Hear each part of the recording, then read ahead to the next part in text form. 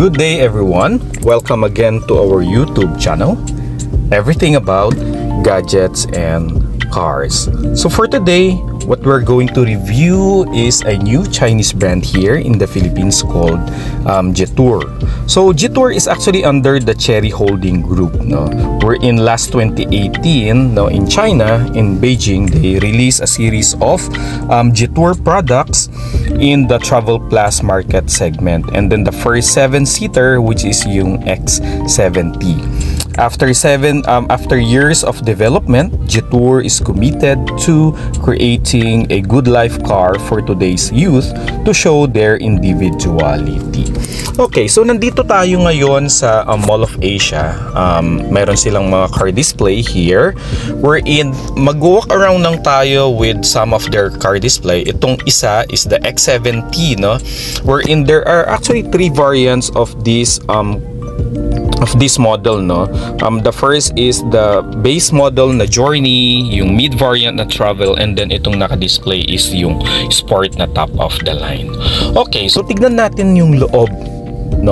So very striking talaga, in terms of the material, yung leather seat na gamit, talagang premium, personally talaga makikita ko na maganda yung material niyan, two-tone, and then yes, nakita natin na it has a panoramic sunroof din, and then in terms of the transmission, this is actually an 8-speed na automatic transmission, makikita natin na meron siyang first yung 10-inch na multimedia monitor, and then that one is a 12.3 digital instrument cluster. So nakita din natin yung steering wheel niya na leather yung material with different control buttons. Okay, that's the center console na pwedeng paglagyan ng iba't ibang mga gamit.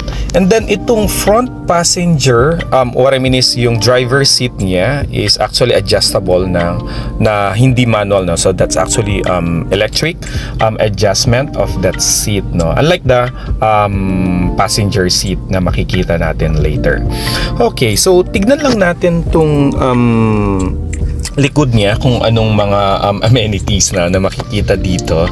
So as you can see, this is also leather seat, two-tone na mayroon siyang center na armrest, and then yes, this is a 7-seater compact SUV, though hindi siya ganun ka-spacious sa likod, but you can actually use that for emergency purposes, kung magsasakay ka ng more than 5, at least meron ka pang available space for 2 yes, hindi pwedeng mga matatangkad, so pwede sa mga bata yung likod na yon. And then yes, tignan natin tong likod, makikita natin yung tail lamp niya na LED din po yan, and then yun, automatic yung tailgate niya, so that one is actually an automatic tailgate, na may pipindutin ka lang sa likod para tumaas at bumaba, Okay, so try nga natin. Okay, so hanapin lang natin yung button yan. Okay, so yan. Okay, so automatic na akyat. It's very convenient, hindi mo na kailangan itulak paakyat, Okay, so yan naman yung likod niya, it's actually not that spacious kung naka-unfold yung dalawang dalawang upuan sa likuran, pwede lang siya paglagyan ng mga malilit na mga bags, and then meron din siyang compartment actually for tools, Okay, so this is the passenger side, so as mentioned kanina, yung passenger seat natin is still adjustable pero manual yung adjustment ng passenger seat natin. Okay, and then this one has a 20-inch na alloy wheel, na ginamit, unlike the base model na 18 inches lang yung size, and then actually same sila nito nung mid variant niya na Travel, which is 20 inches din yung wheels na gamit, Okay, so may side repeater din tong ano niya, itong side mirror niya, no.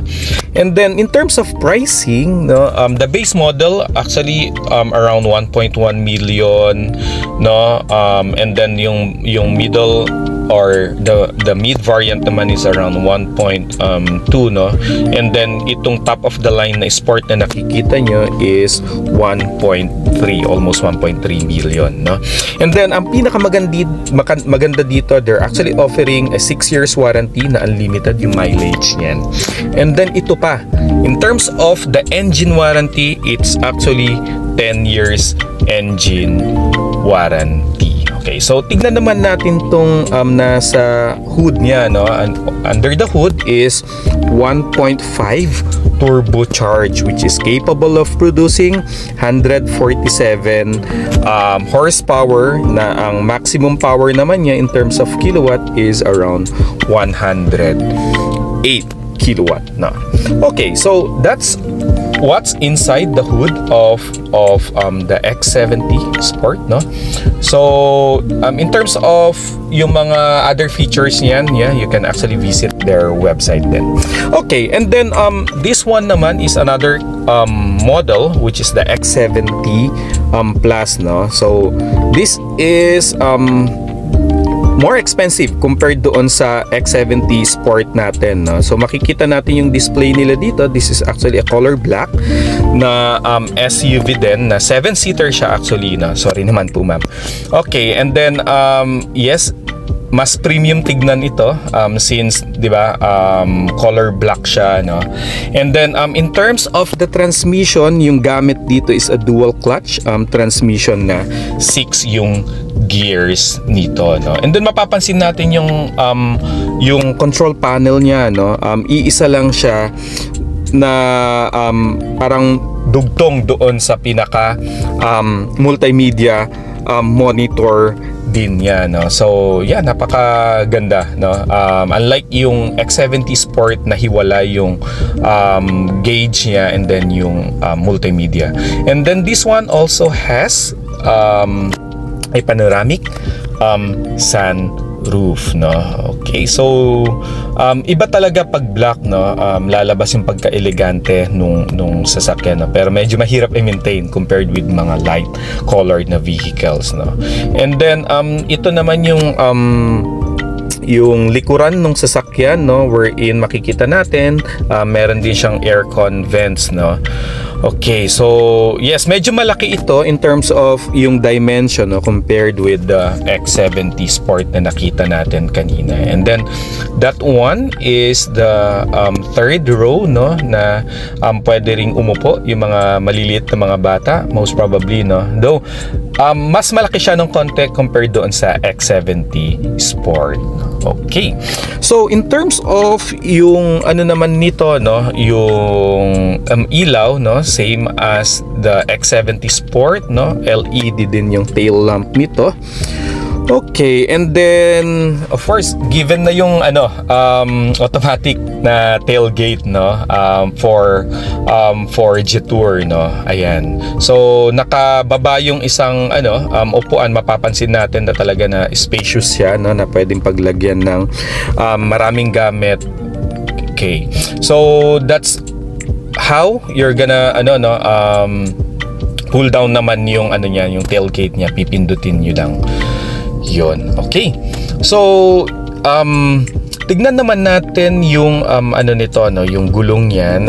Same as the X70, yes, 20-inch din yung gamit na rim diyan, no, yung wheel size. Okay. So how about yung makina niya? Okay, so pinapakita natin, it's also a two-tone, no, na wheels, no. Okay.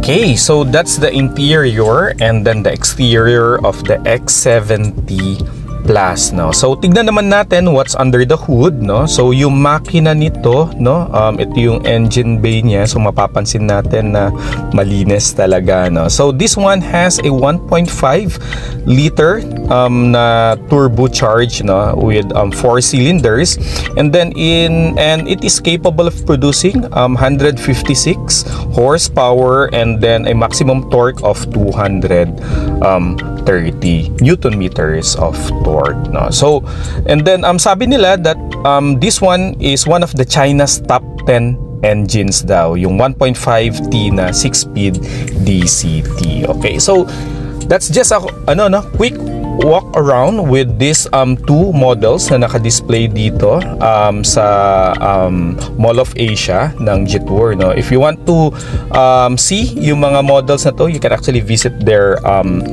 dealership, yung mga showroom nila, and then mas maganda na ma-test drive nyo bago kayo mag-decide na bumili, no. Okay, so again, thank you very much for watching, and then kunting lang po, if you can please subscribe to our YouTube channel.